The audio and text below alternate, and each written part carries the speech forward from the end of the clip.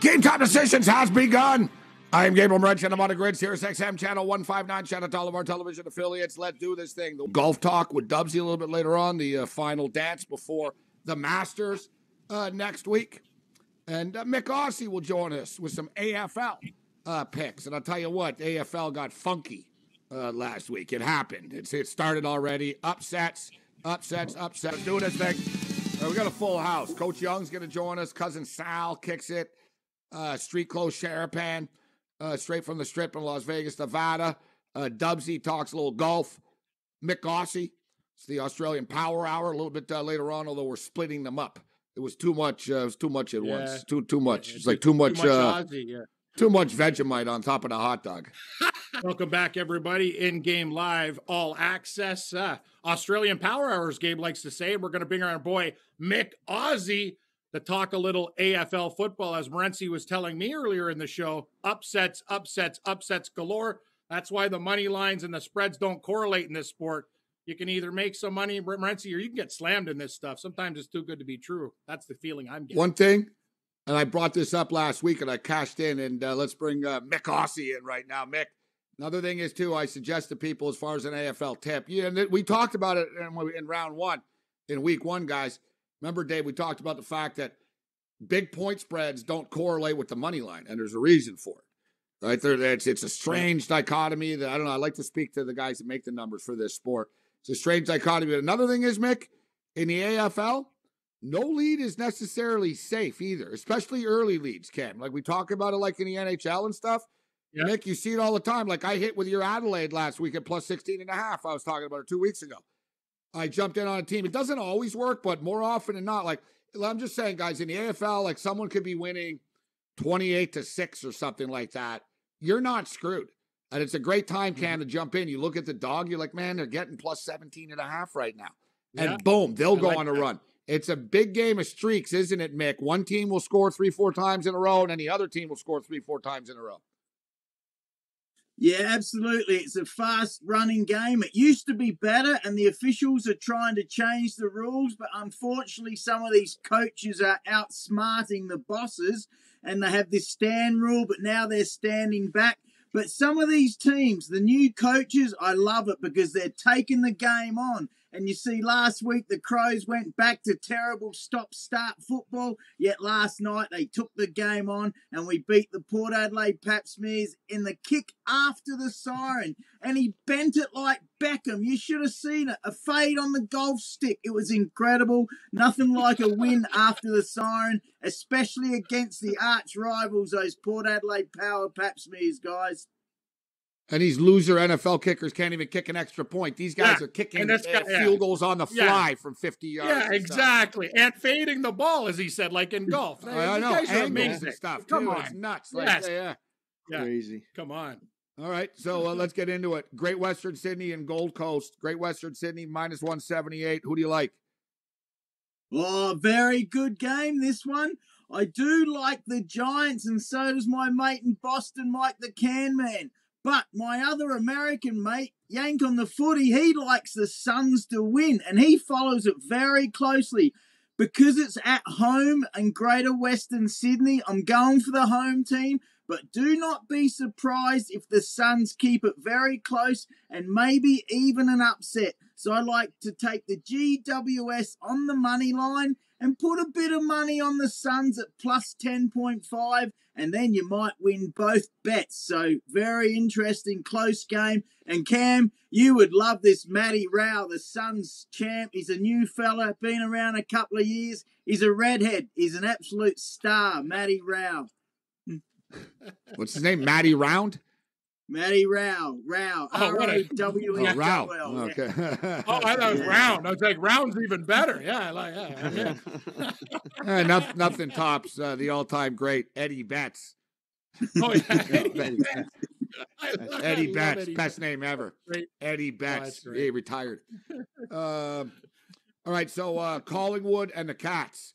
Collingwood and Geelong here. Minus 190 for the Cats. What's your take on this? We should note, too, Great Western Sydney haven't won yet. They're 0-2, looking for their first win. They should get it tonight. What do you think of Collingwood and the Cats here, Mick? Yeah, another ripper of a game in Melbourne. There'll be a big crowd.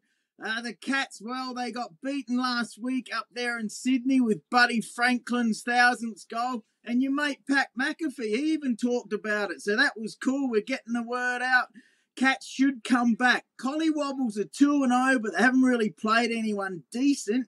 If the Collywobble Magpies run the ball and take the game on, they might get over. But take the Cats, they're older. Their experience could be close, but I like the Cats on the money line in this game. Should be a beauty, though.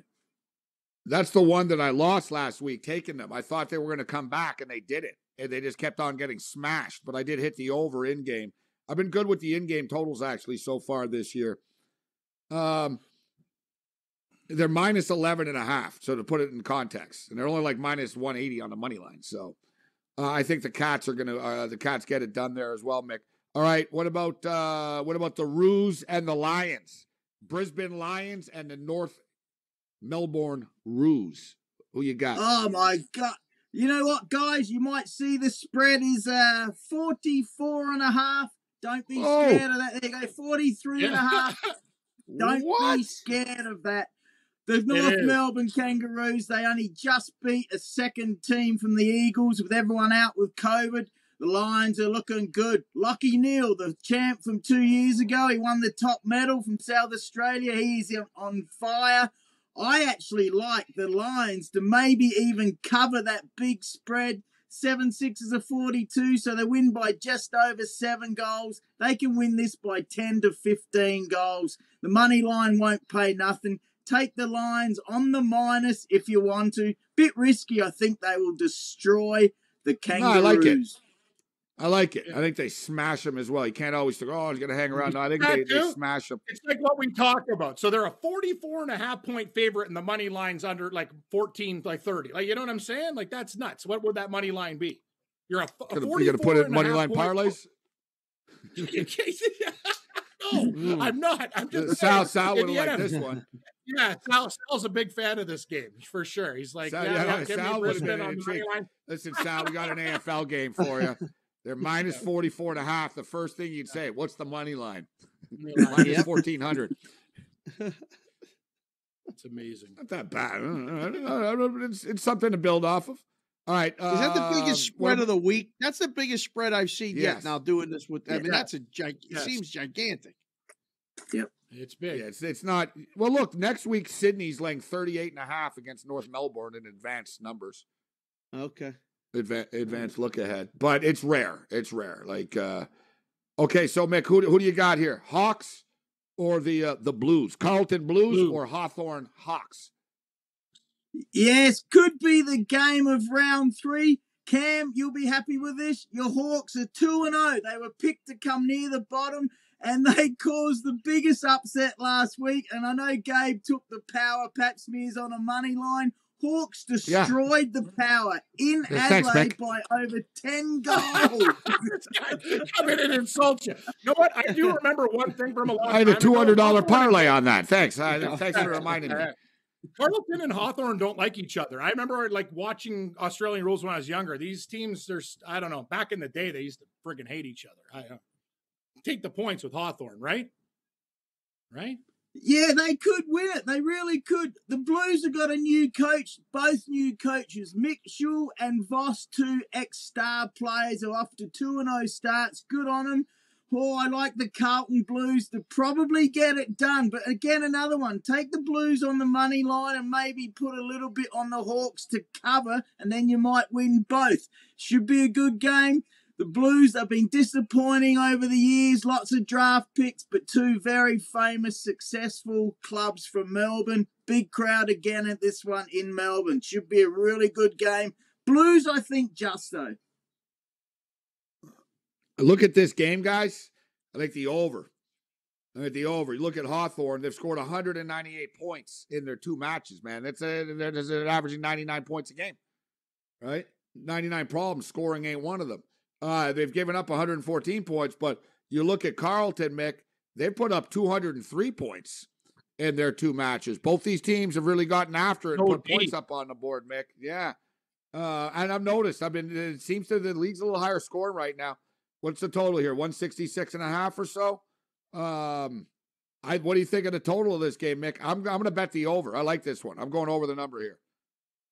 Yeah, I think you could be right. The Blues have taken the game on. They got a great full forward. The Hawks kicked 13 goals straight last week against the Port Adelaide Power, so they're okay as well. Oh, the under-overs, look at the weather. The weather looks okay. So, yes, if it's a fast-running game, it could go over. Week 1, I think it was 7-2 on the overs. And then week 2, it was like 5-4. So, the overs have been cashing just. So, be a bit careful. Look at the weather. And if they run and take the game on, which these two teams are, I do like overs.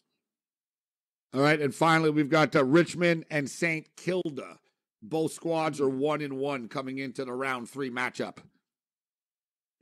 Well, another good game. I do like the Tigers. Neil Baum, one of their bosses that I know from Adelaide, he coached over there when I was playing. He says they have great depth, and as you know, Gabe, they won 3 out of 4 premierships, so some of their young kids are getting a chance and doing well. Saints have got the big Paddy Ryder ruckman back in. That's a bonus. They got King at full forward. I like the Tigers, but big news. You know this guy, the tattooed man, the star, Dusty Martin. He is off. His dad passed away a month or 2 ago, and his dad kind of got kicked out of Australia and had to go back to New Zealand. So I wish Dusty Martin all the best. He's an absolute star. He got hit in the kidney last year and lost some weight, but hope he comes back. I like the Tigers. Sounds like this guy's had a rough ride. Let's give Dusty a break. Yeah, he's a star. Come on. He's a star, though, as you know. Dusty's probably in a bar right now. Yeah, exactly. Right. Don't hit me in the groin. I don't know. If your name's Dusty, it seems like you're just destined for a hard life. Thanks, Mick.